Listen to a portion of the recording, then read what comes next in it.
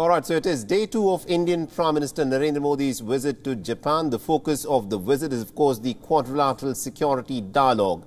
And this, of course, is the Quad Summit. The Indian Prime Minister Narendra Modi is attending the quadrilateral summit along with the American President Joe Biden, the Australian Prime Minister Anthony Albanese, and also the Japanese Prime Minister Fumio Kishida.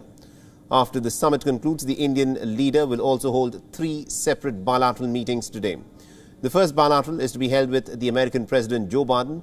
The Indian Prime Minister will also be meeting with the Australian Prime Minister for a round of crucial talks. In the second half of the day, the Indian leader will meet with the Prime Minister of the host nation, the Japanese Prime Minister Fumio Kishida. In the meeting with the US President Joe Biden, the leaders are expected to review the India-US strategic partnership. The Indian Prime Minister will also discuss the further consolidation of India's multifaceted relationship with the United States. The two leaders will also continue their dialogue on regional developments and contemporary global issues. The US-India talks will not just be limited to the bilateral agenda, but will also include issues of regional and global importance. Therefore, Joe Biden and the Indian Prime Minister are expected to discuss the war in Ukraine. The Indian Prime Minister will also have a one-on-one meeting with the newly elected Australian Prime Minister later in the afternoon, Anthony Albanese. In a pre-departure statement, the Indian Prime Minister had mentioned the comprehensive strategic partnership between India and Australia. At the bilateral meeting, the multifaceted cooperation between India and Australia will be discussed, along with regional and global issues of mutual interest. Later in the day today is the last bilateral, and this will of course be with the Japanese Prime Minister Fumio Kishida. India sees the economic cooperation between the two countries as an important pillar of the strategic partnership. In order to woo potential investors for India, the Indian Prime Minister also met with about 30 CEOs and business leaders in Tokyo. The Indo-Japan ties have been growing stronger. They've always been strong, but they've become stronger of late. And the Indian Prime Minister has described India-Japan partnership as a clear necessity for peace and security in the Indo-Pacific. All right, now to give us more insights in terms of why this Quad Summit is, of course, very significant, we're joined in by Ambassador Gurjeet Singh. He's a former Indian diplomat to Japan and also to the ASEAN. Now, Ambassador Singh, this of course, has been a crucial meeting at the Quad, where the Indian Prime Minister has met with the President of the United States, the Prime Minister of Japan and Australia. What do you make of this visit, and why do you think Quad is so significant for us at this point of time? Challenges for India and much of the world are in the Indo-Pacific, and therefore the Quad meeting is always important to us. Secondly, the Americans in particular seem to be trying to paint Russia as the enemy number 1.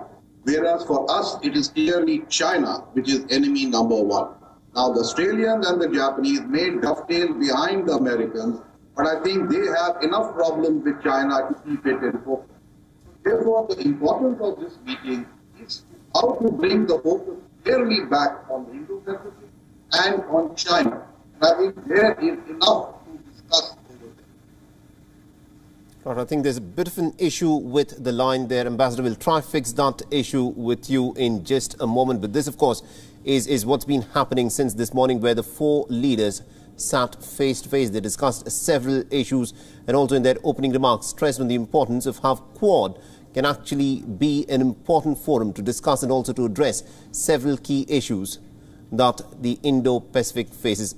And I'm told that the line has been fixed. We'll try again. Ambassador Singh, if you can hear me, we heard the remarks that were made by the 4 leaders earlier this morning.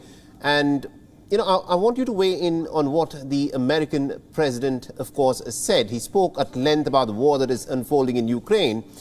And just before he turned up for the Quad Summit, he'd also made a very interesting statement where he said that America will defend Taiwan militarily in case China decides to invade into it.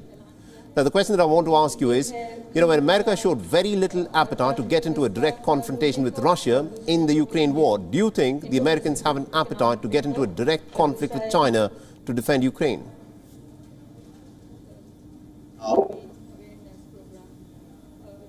Am I audible to you? Yes, Ambassador, go ahead. Okay, so I think there are 2 distinct threads over here. One is defending Taiwan. in which the Americans want... Ambassador Singh, I'll have to interrupt you there because we're getting live visuals from Tokyo where the Indian Prime Minister has sat down for his bilateral meeting with the President Joe Biden. Let's listen into what's in fact being said. India, supporting vaccine production, clean energy initiatives, and I'm also glad we're renewing the Indo-US Vaccine Action Program. और मुझे भी ये भी प्रसन्नता है कि हमने एक समझौता अनुबंध अपना किया है अमेरिका के लिए अपने विकास वित्तीय निगम के लिए और उसको हम जारी रख रहे हैं और बहुत एक आवश्यक महत्वपूर्ण काम कर रहे हैं जो कि भारत को मदद कर रहा है वैक्सीन उत्पादन के लिए और स्वच्छ ऊर्जा के निवेश के लिए और मुझे ये भी खुशी है कि हमने अपना भारत और अमेरिका का वैक्सीन एक्शन प्रोग्राम में भी नवीनीकरण कर दिया है, इसको रिन्यू किया है. We also discussed the ongoing effects of Russia's brutal and unjustified invasion of Ukraine and the effect it has on the entire global world order. And the U.S. and India are going to continue consulting closely on how to mitigate these negative effects.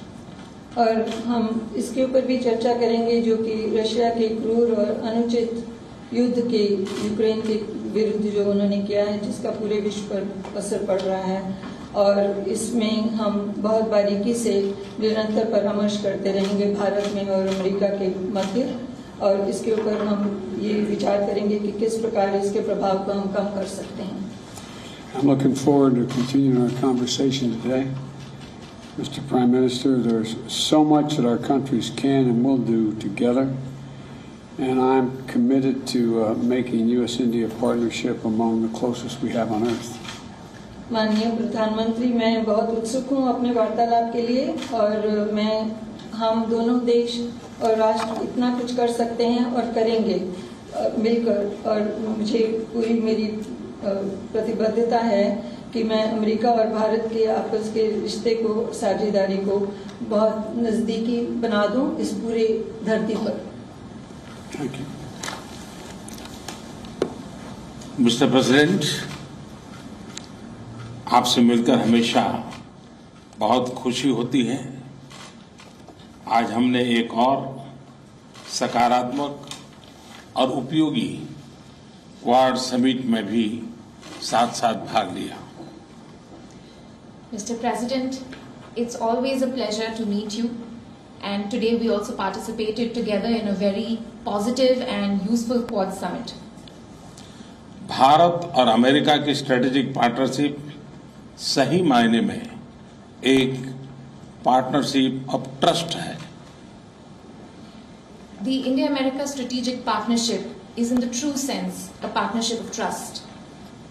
हमारे साझा मूल्यों और सुरक्षा सहित कई क्षेत्रों में हमारे समान हितों ने इस ट्रस्ट के बॉन्ड को मजबूत किया है.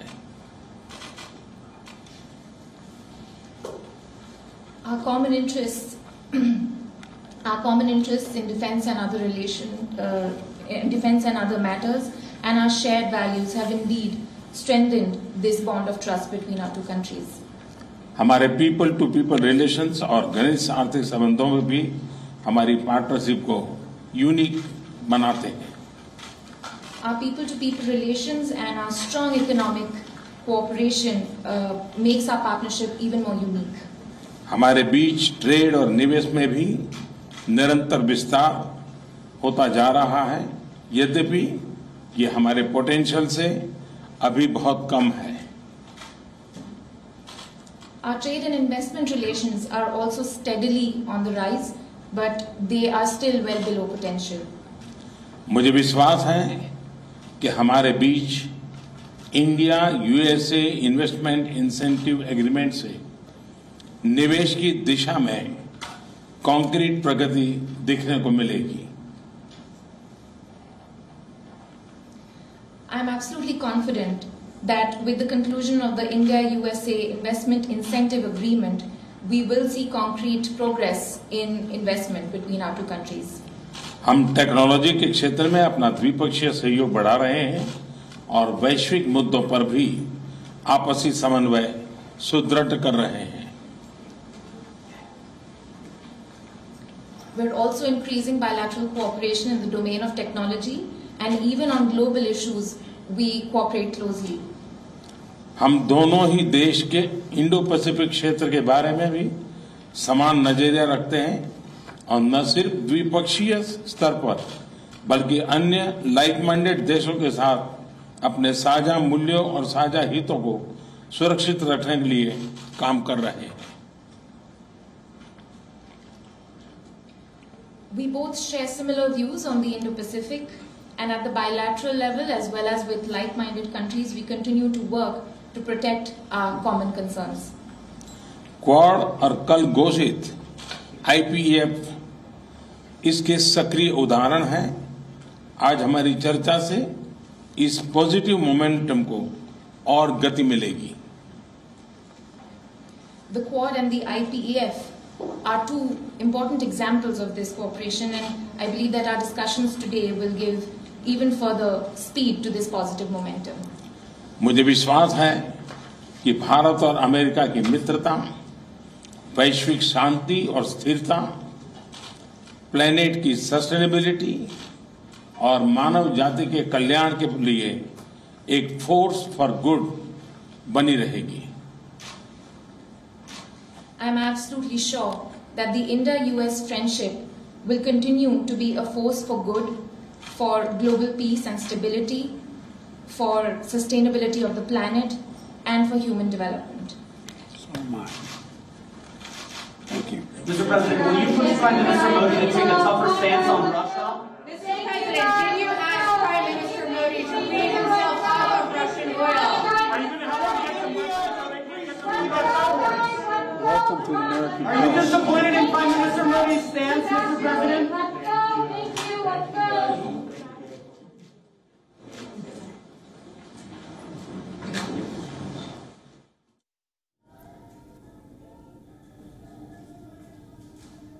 All right, so that, of course, was the bilateral meeting and also the statements that were, comments that were made by the two leaders as they met with each other, reiterating the points on which the two nations will, of course, work upon.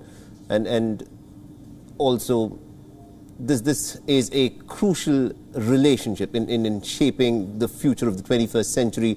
And a whole host of commonalities were reiterated by both the Indian Prime Minister and the American President there.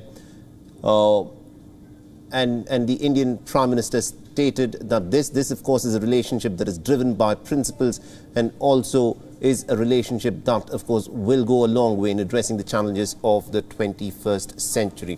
We still have Ambassador Gurjeet Singh with us, who's a former Indian diplomat to Japan and also to ASEAN.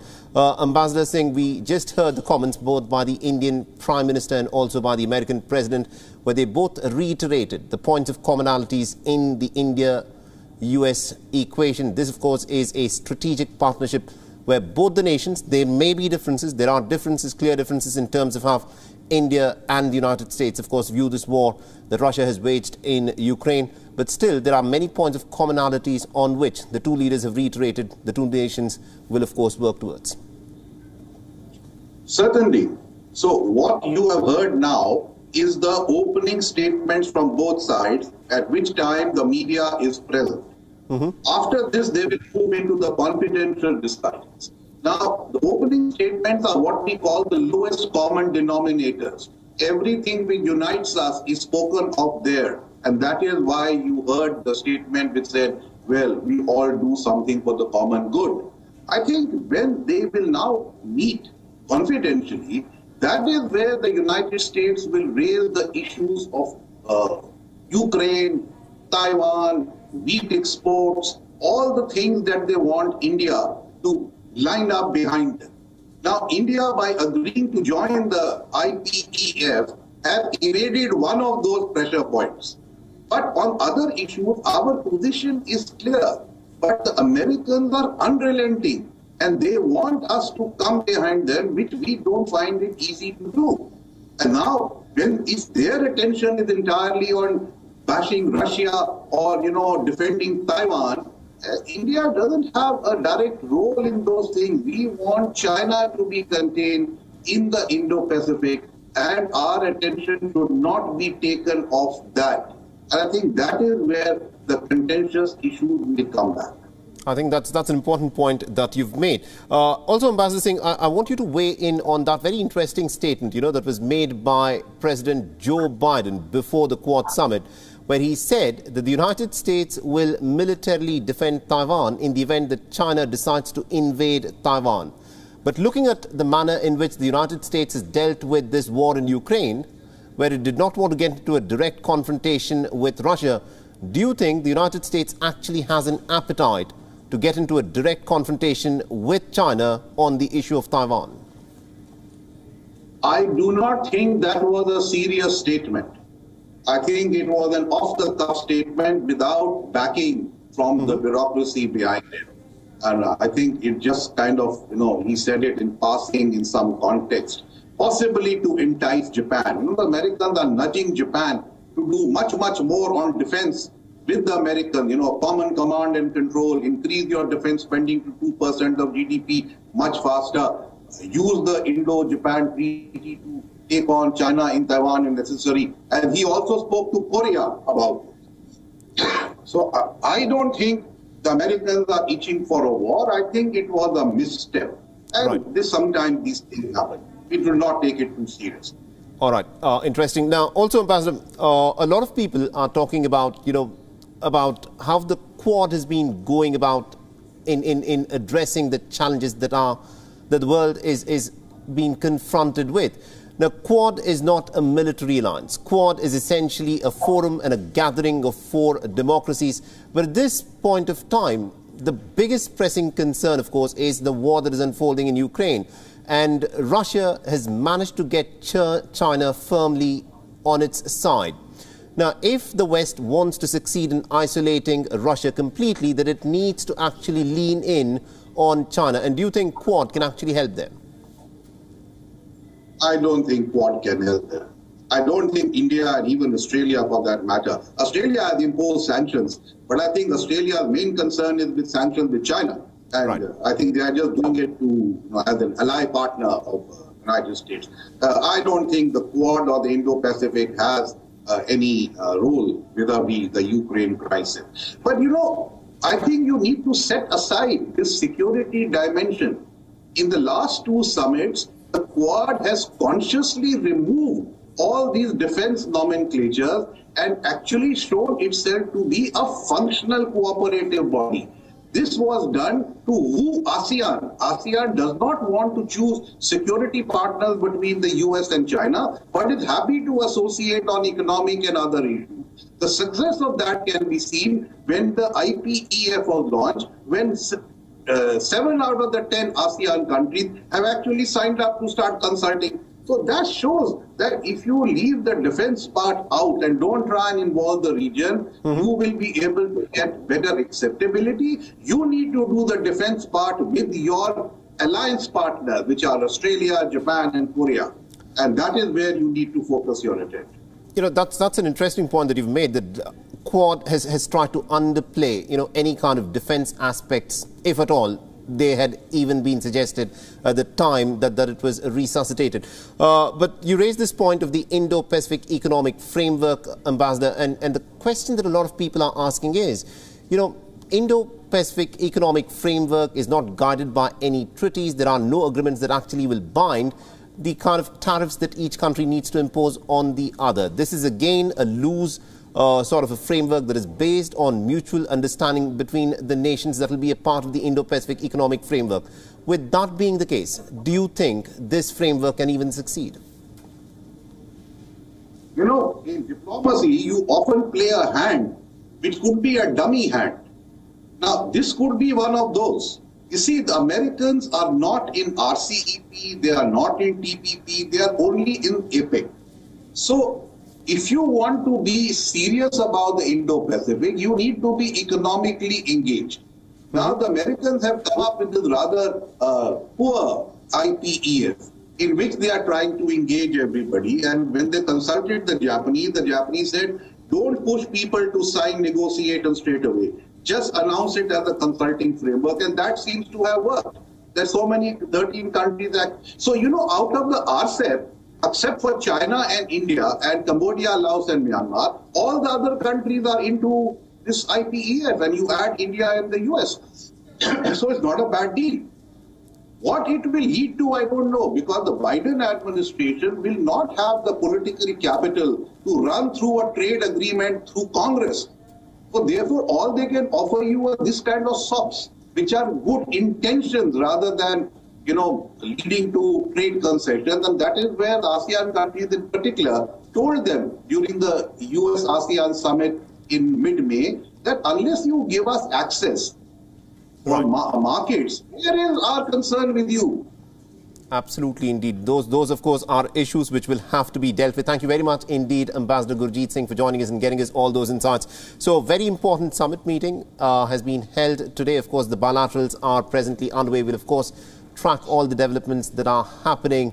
And this, remember, is our coverage from Tokyo, where we are getting our viewers everything that is unfolding there. So the Indian Prime Minister has sat down for his bilateral meeting with the American President Joe Biden. And as the day progresses, he'll also be having a bilateral meeting with the Australian Prime Minister and with the Japanese Prime Minister as well. We'll slip into a short break.